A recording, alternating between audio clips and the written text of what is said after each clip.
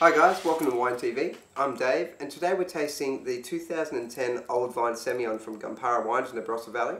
Now Gumpara Wines is a really small boutique winery, really small batch stuff made here, and they put a lot of love and attention into it. So this particular one comes from 90-year-old Semillon vines, which is quite unique and quite old, so you should get nice intense fruit flavours and intensity in the wine.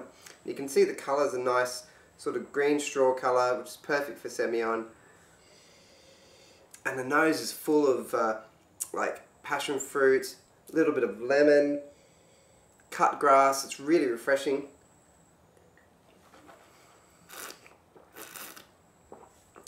And the palate's got a really nice big full mouthfeel, nice and tight, some good acid through there, and again tropical fruits definitely, and a lot more lime on the palate than there is on the nose.